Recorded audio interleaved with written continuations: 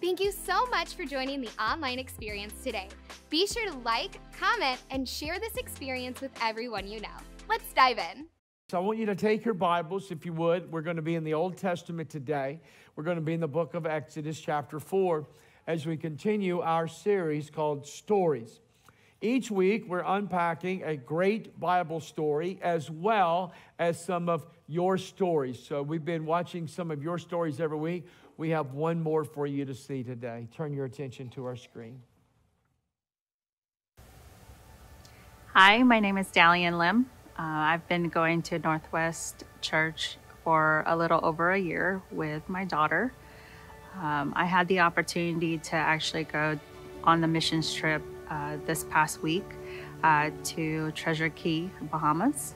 Just the way that we all came together as a team, not knowing who each other were, we were able to actually just get things accomplished. But the highlight was really just getting to know the people there and how grateful they are for the help that we have provided them in trying to rebuild their church.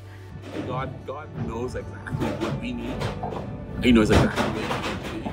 And when you look around and see what you guys are doing now and what you're accomplishing, it's just amazing. And hopefully it propels us to continue to keep moving forward, continue pressing, continue doing until we see the completion of it.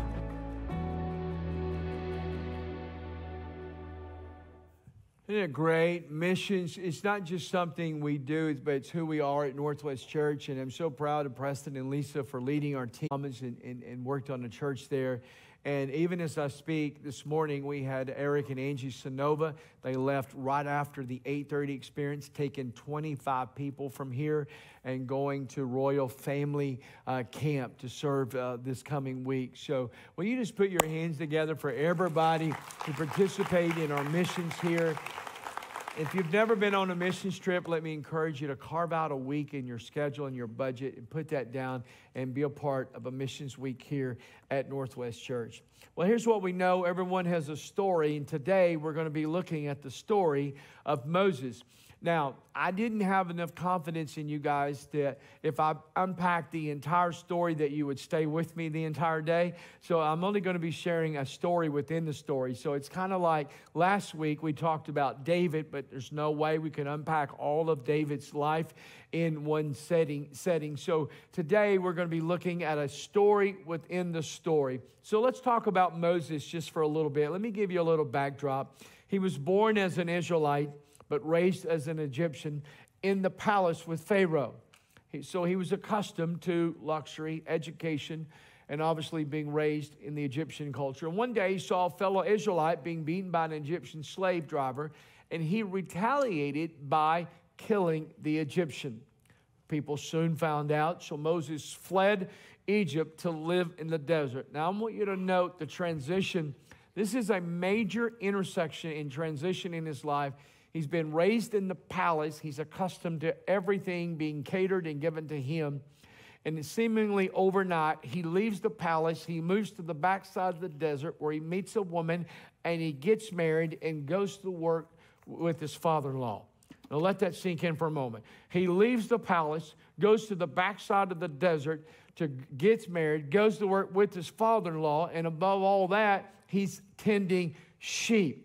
And one day, when he's on the backside of the desert, he's tending the sheep, all of a sudden, he notices that a bush catches on fire. Now, first of all, the burning bush in this particular desert, this particular bush, it was not uncommon for those bushes to catch on fire. They would catch on fire because of the intense heat, and immediately they would burn up. But this one caught his attention because this bush caught on fire and did not burn out. So Moses inquired. He went over there, inquisitive. He goes over there. And out of the burning bush, God, the Creator, speaks to him and says, Moses, I've got a mission for you to do. I want you to go back to Egypt, and I want you to tell Pharaoh to let my people go. Now, the children of Israel had been living in slavery for 430 years. 430 years, God heard the cries of his people. 430 years later, he answers their prayer. So the next time you get discouraged because God doesn't answer your prayer right away, think about the children of Israel.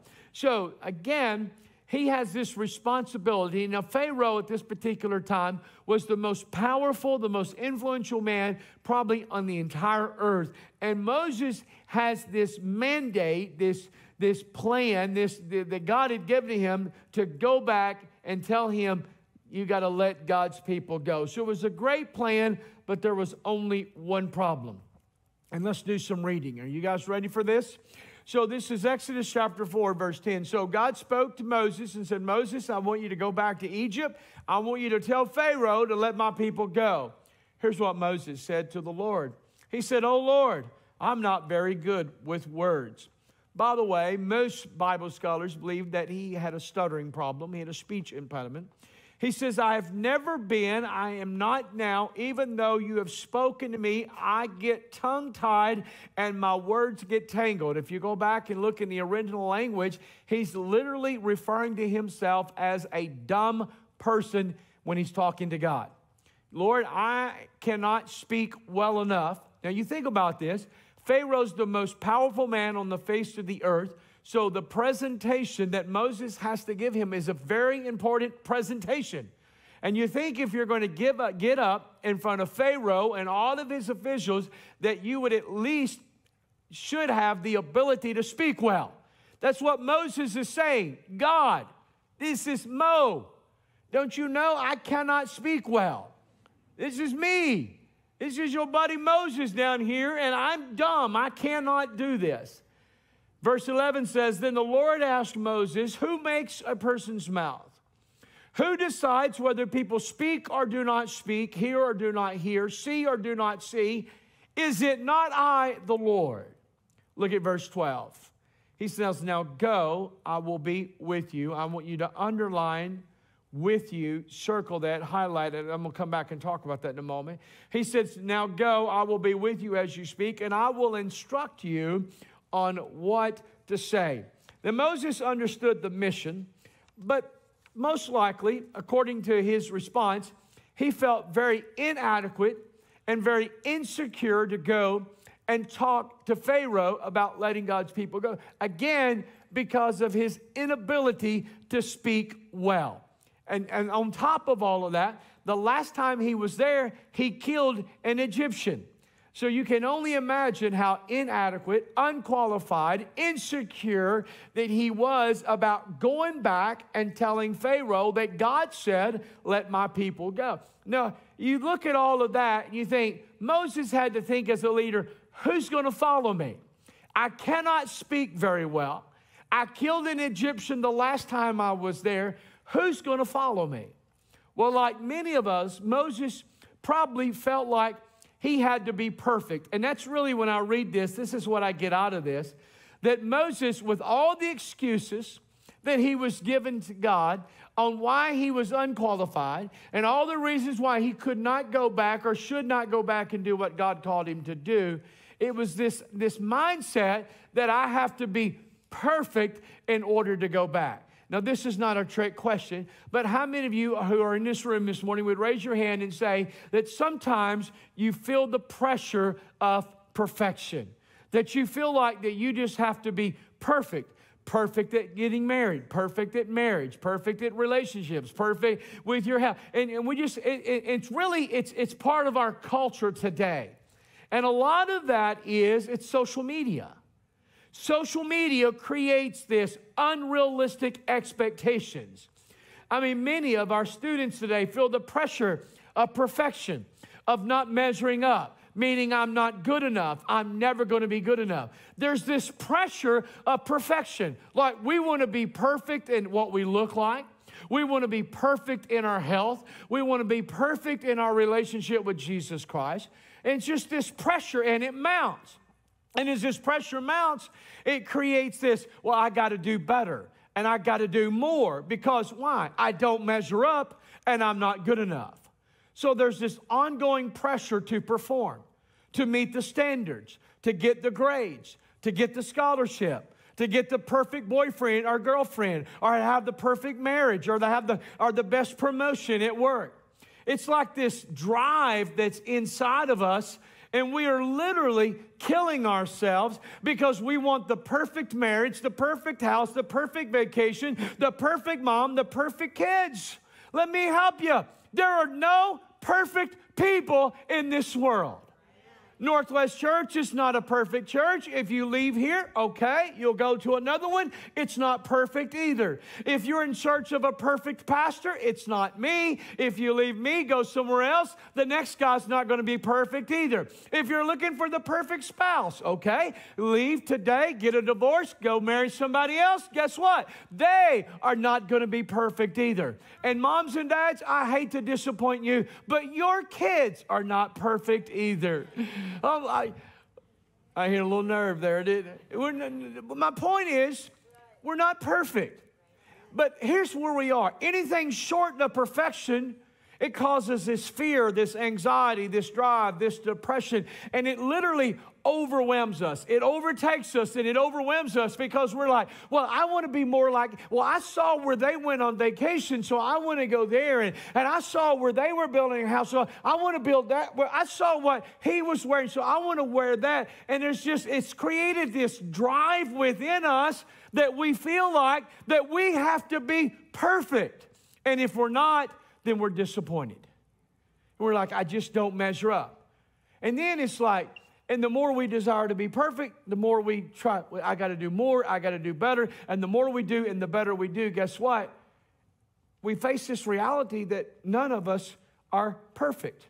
Well, I want you to know the pressure for perfection is real. Moses had to feel this pressure. He's going before the most important, the most powerful man on the face of the earth, and he has to go before him. By the way, the last time he was there, he killed a guy, and he's got to go stand before him and said, God said, let my people go. Well, what if it didn't work? What if he went to Pharaoh and he got tongue-tied, he began to stutter, and he didn't get it out well? What if he said the wrong thing? What if Pharaoh would have had him killed? When we, like Moses, face the pressure of perfection, I want you to put this in your lunchbox today, and when you take it home with you, I want you to remember three things the next time you think or you feel, I've got to be perfect. Are y'all ready for this? Is this helping anybody? Okay. Number one, I want you to remember the next time that you feel this urge or this desire that I have to be perfect, I want you to remember that God chose you. That God chose you. So going back a chapter earlier, chapter 3, verse 10, here's what God says, now go. He's talking to Moses. He said, I'm sending you to Pharaoh. You must lead my people, Israel, out of Egypt. You must go. Now, Moses was God's choice for the mission. Now, if it would have been left up to Moses, Moses most likely would have never left the desert. He would have never gone back to Egypt. In reality, Moses probably was the most qualified person for this position. He was raised in Egypt as an Israelite. He knew the culture, but he also knew what the Jewish people were feeling as slaves. He was the right person for the job. Sure, he had done the wrong thing by murdering the slave driver. And many of the Israelites, by the way, had already rejected him. So on one hand, you look at this and say, well, Moses is the right guy for the job. And on the other hand, you say, no, we're going to throw his resume away, or at least put it at the bottom of the pile, because he's the least qualified guy to go there. Because if he's going to lead the people of Israel out, and I want you to watch how they felt about him. Moses chapter 2, verse 13 and 14. So Moses one day goes out and visits the people. He saw two Hebrew men fighting. He says, why are you beating up your friend? Moses said to the one who started the fight, the man replied, who appointed you to be our prince and judge? Are you going to kill me as you killed the Egyptian yesterday? Now watch this. Then Moses was afraid, thinking, everyone knows what I did. Now let that sink in. How is that feeling when you feel like everyone knows what I did? Maybe you feel like Moses. Why would God choose me when everyone knows what I have done? Why would God choose me when I can't do, what he's calling me to do? Well, I want you to know that yes, God chooses you based on talent, based on your qualification, but that's not the only thing. Because if God only chose us because of our qualifications, how many of you know we would always fall short? Because it doesn't matter how smart you are, how much money you have, how much knowledge you have. It doesn't matter how high your capacity is. All of us are going to reach our lid one of these days where we're not enough. Well, I want you to know God doesn't just call you based on who you are, but He calls you based on who He is. God doesn't choose you just because of your qualifications, but maybe it's a willingness to obey. Jeremiah chapter 1 and verse 5 says that I knew you, God is speaking, before I formed you in your mother's womb. By the way, that word knew is an intimate word many times in the Old Testament, but the word knew here, what it means, if you go back and look in the original language, it means I knitted you. Now, I want you to imagine that God, the Creator, who spoke everything that we see into existence. And He said, before you were in your mother's womb, I was already busy with my own hands, and I was knitting you together. I was taking this part of your personality and this part of your personality and this, and I was knitting all of that together. Now, I'm a visual person, and when I think about how could God call me? How could God ask me to do what I'm not qualified to do this. I'm not smart enough. There's other people that can speak better. There's other smarter people, better strategy, and all that. But yet, I go back to what He said to Jeremiah, before you were in your mother's womb, I was knitting you together. So all the flaws that you're talking about and all the excuses that you have, I already knew about those excuses. I already knew about your shortfalls, and I knew about all of those things that are in your life and all the reasons why you're telling me that you can't do what I've called you to do. I knew about those things. I made them part of who you are today. And even though I knew those, I still called you,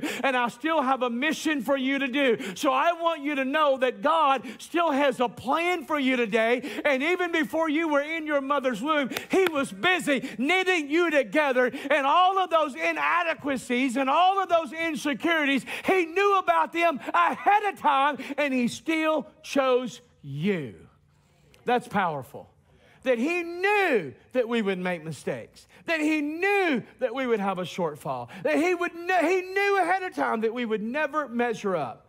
And yet He still chose us. I want you to write this down today. Please. God doesn't make mistakes with His choices. God doesn't make mistakes with His choices. And I don't understand it. It's perplexing to me, but God in His sovereignty, He chooses, for whatever the reason, to place His hand on people and say, I'm going to put my hand on you, I'm going to bless you, I'm going to anoint you, I'm going to call you, and I'm going to ask you to do great things for me. I can't explain that, and I don't have to explain it. I don't understand it, and we don't have to understand it, okay? The point is, God chose you, and that's the end of the conversation. God chose Moses. You think God knew about his stuttering problem? Do you think He already knew he was dumb? You think that? Oh, it's like God said, oh, yeah, I forgot you stutter, so we got to go get somebody else that can speak better. No, God already knew that ahead of time, and He still chose Moses. Number two, when you feel the pressure to feel perfect or to be perfect, leave the results to God. Look at Exodus chapter 4, verse 12. This is powerful. Y'all ready? Come on, guys. Are y'all getting anything out of this? It's good. Look at verse 12. He says, now go. I will, what? Be with you. You underline that. You circled that earlier. Here's what that means. That literally means to walk along beside. In the original language, that's translated as to walk along beside. So Moses, you think about this. He's on this journey. He's leaving Egypt. I mean, he's leaving the desert. He's on his way back to Egypt. And I'm sure he's thinking, well, I got this starting problem. So he's practicing his speech. He's going over in his mind, well, here's what I'm going to say. Here's what I'm going to do. I'm going to wear, no, I don't need to wear that. I'm going to do, no, I don't need to do that. And he's just going, and that whole time he's processing what he's going to say, what he's going to do when he's get there. Guess what? God the Father's walking along right beside of him. Well, guess what happens? Listen, this is important. God is walking along beside of us. Some of the pressure we are experiencing, we put on ourselves. Often our anxiety comes from trusting in ourselves too much. Like it all hinges or it all depends on us. Moses didn't want to go. Matter of fact, he threw the book of excuses at God. He couldn't do it on his own. That's what he was trying to say, is, God, I'm not qualified to do this. And God's like, I know. That's the whole point. I just needed you to know that this is not left up to you, that this mission does not hinge on you, but it hinges on me. When we are not enough, God is. When we're not enough, God is. We could take a lot of pressure off of ourselves by simply obeying God and trusting that He is going to work things out. But what happens is we have this stress and all of this pressure, sleepless nights, because we think the results are left up to us. And when we can't see the end game, when we can't see where this problem is going, or this relationship is going, or where the economy is going, if you're in business or whatever it may be, when we can't see the end, or maybe we're doing things and we're strategizing and we're planning, but yet we don't see any results, we get all stressed out. Again, it's that pressure to perform. It's that pressure that everything has to be perfect. I want you to know it's our responsibility to be faithful, but leave the results up to God, because we are not responsible for the results. So when you feel the pressure as a parent to raise your children in this crazy, off-the-rails world that we are living in, you do your best, but you leave it to God. You pray over your children. You teach your children right from wrong. And when they leave that home and leave your side, you say, God, they're in your protection. They're under your protection. They belong to you, Lord. And I'm going to leave the results of their life up to you. And students, when you feel the pressure of fitting in, you know how kids would just, I got to fit in. I got to do this. Listen, you do your best. Leave the results to God. Mom, when you experience the pressure to be the perfect mom this summer, just do your best and leave the results up to God. There's no perfect mom, and you're not responsible for the results, because I'm here to tell you, moms, you can do all the right things and you can plan all the right things, and it's never going to work out the way that you hope that it would work out. My mom used to say, can we just everybody can stop fighting? Can we just have Thanksgiving without anybody getting in a fight? My whole point is, do your best, leave the results up to God. Now watch this. Because when our trust is in God and not in ourselves, it takes all of the pressure and the stress and anxiety off from us. That's why he says to cast all of your cares. One translation says, cast all of your anxiety on Him. Why? Because He cares about you. He don't want you worried about this. He doesn't want you stressed out about this. He don't want you dealing with anxiety about this. Why? Because it's not left up to you. Come on, guys. We cast it to Him. We give it to Him. We throw it up on Him and say, God, I've done my best, and I'm going to leave the results to you. I'm going to trust that you know what you're doing here, because I don't. I got to finish this. Hebrews chapter 11, verse 27 says, it was by faith that Moses left the land of Egypt, not fearing the king's anger. Now watch this. That word faith is translated as a trust or confidence in God. Now you got to get this, because Moses, it didn't say that he left to go do what God called him to do because of faith that he had in himself. Well, let me tell you this. One of the reasons, and one of the ways that you know that it's God asking you to do something is when it's bigger and beyond you. Meaning that you cannot do it on your own. Meaning if God doesn't intervene, if God doesn't help you, you're going to be a miserable failure. That's one of the ways that you know. Moses could not have done this without the instruction of God, without God walking alongside of him.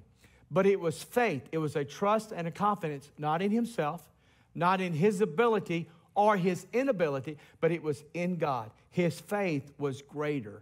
His faith in God was greater than his fear in himself. That's important. Number 3. Moses made a decision. Number 3. He refused to quit. Now, I want you to write this down because I'm going to talk to you for a moment. I want to be pastor just for a moment.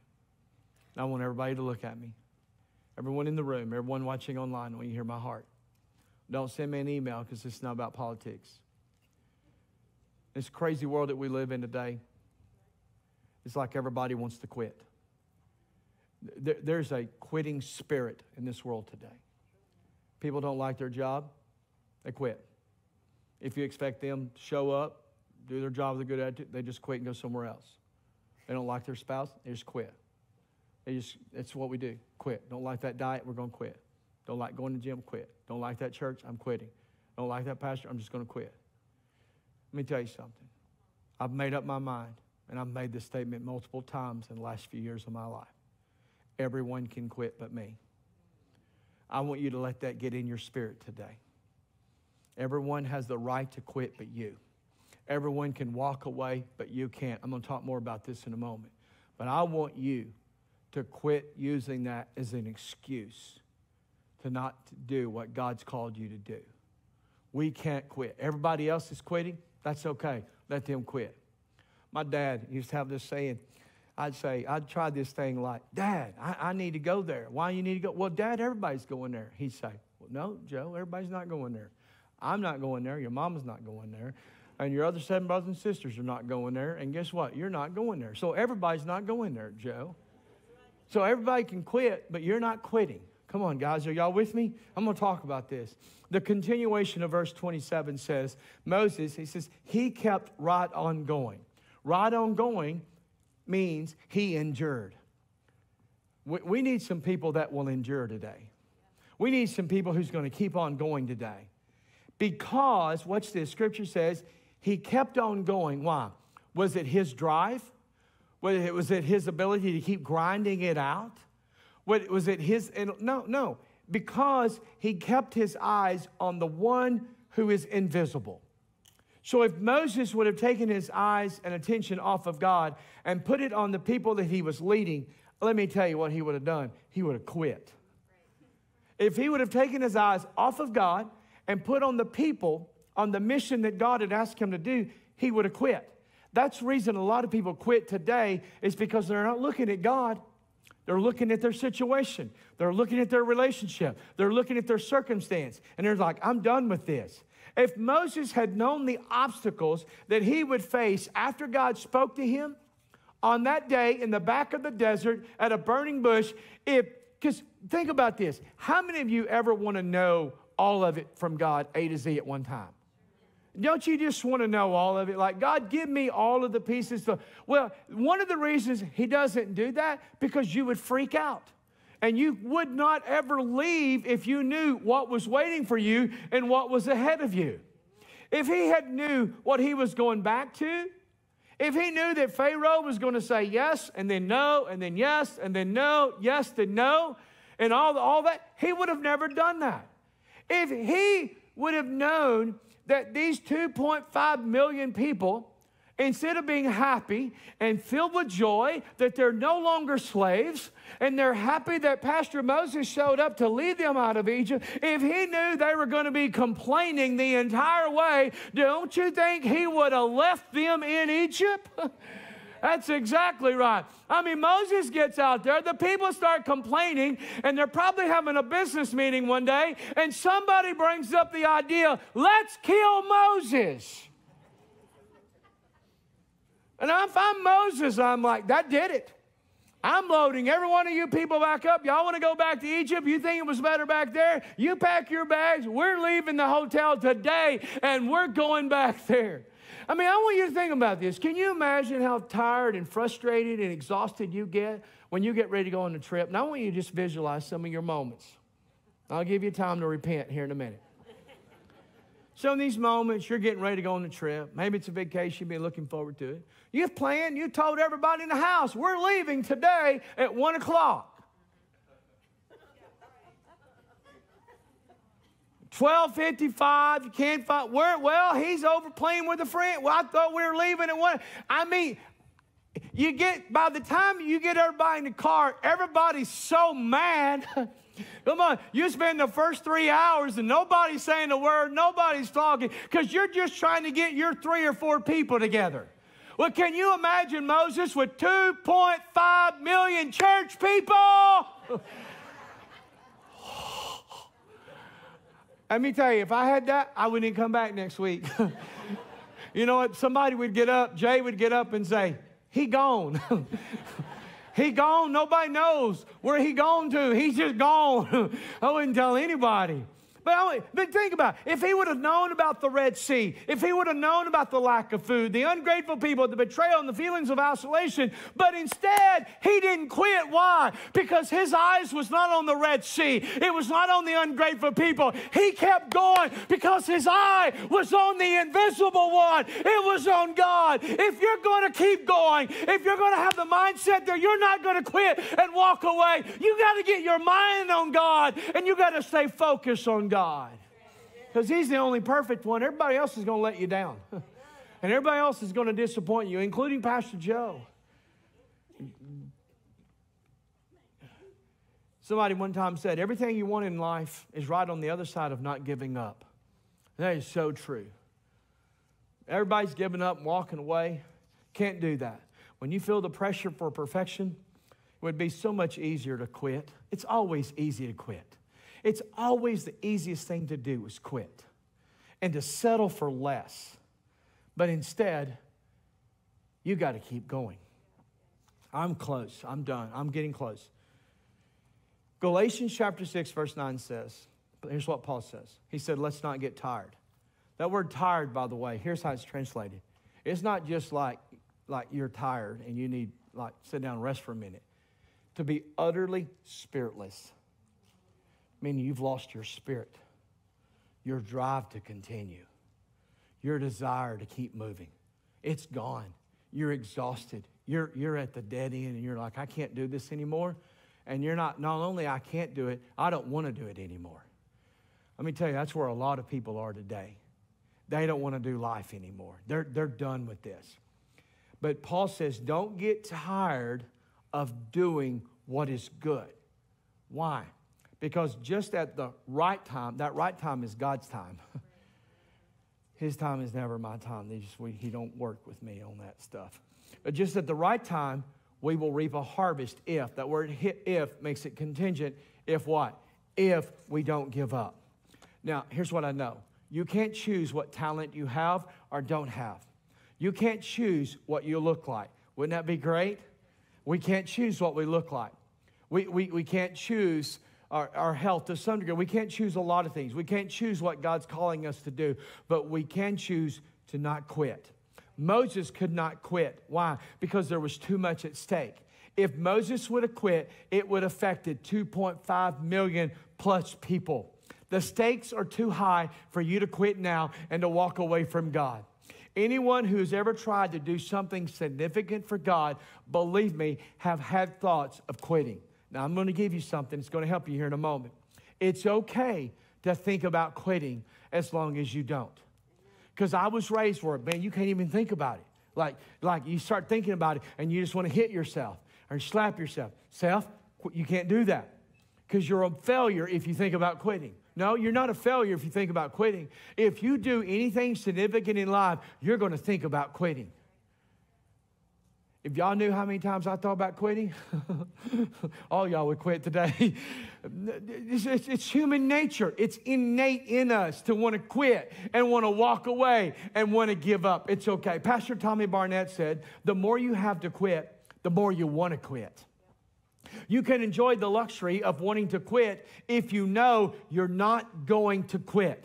So I already know, I may talk about it, I may think about it, but I already know before I get to that point that there's no way I'm quitting and there's no way I'm walking away from God. There's no way I'm walking away from what God's calling me to do. Quitting is a choice, but so is not quitting. Let everybody else quit, but be like Moses. Let it be said when it's written about you that he kept right on going, that she kept right on going.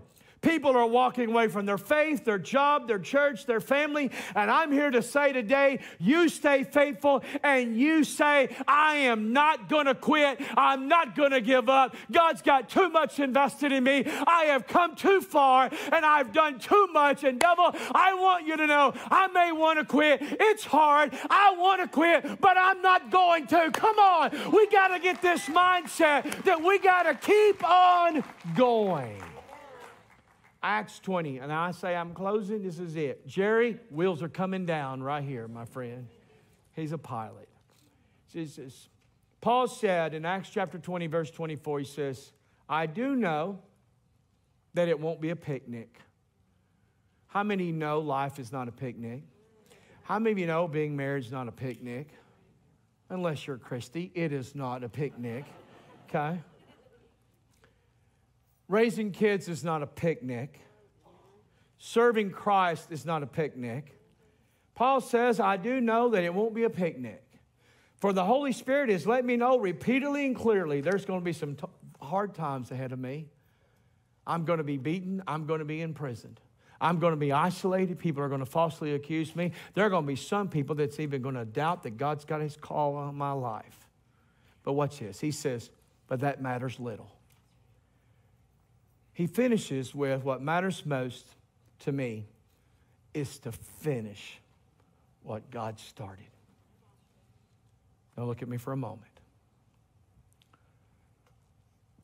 If it feels in your life that the gates of hell have swung wide open and every demonic spirit in that hell has been unleashed in this world, it has.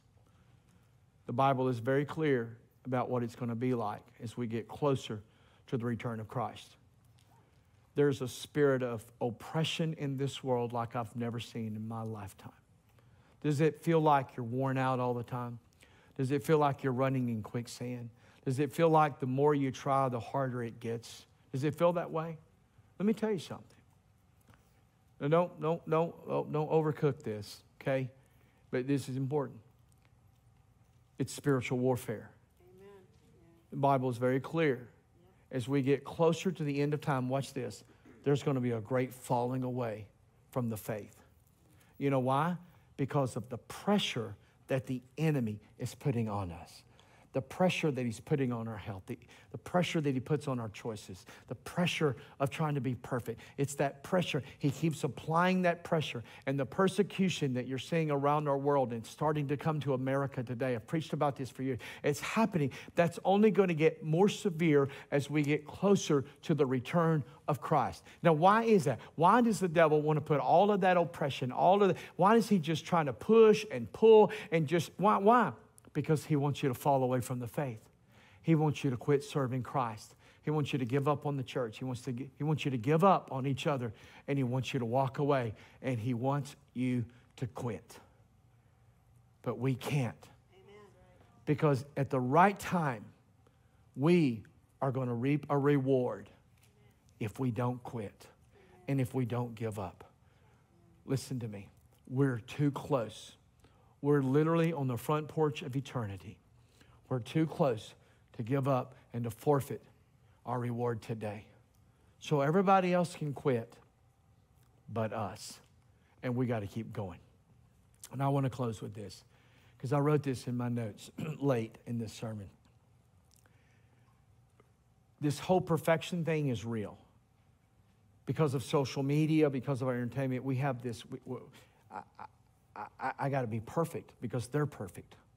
No, they're not. Well, we think I want to give you something to think about. Here's what I wrote down. I would rather be real than perfect. Because perfect is not real or realistic. I would rather be real than perfect because perfect does not exist. Now, there was only one perfect person in this world, and they put him on the cross. So if you want to rush to that, go right ahead, okay? It's not perfect. It's not real, nor is it realistic. So I want you to look at me for a moment. It's okay to be real. Let me tell you what real looks like. Real is not always real good. No, I'm talking about my side of the fence. Being real is not always real good. Being real is just being real. That's not an excuse to sin. I'm not saying that. We got to quit this.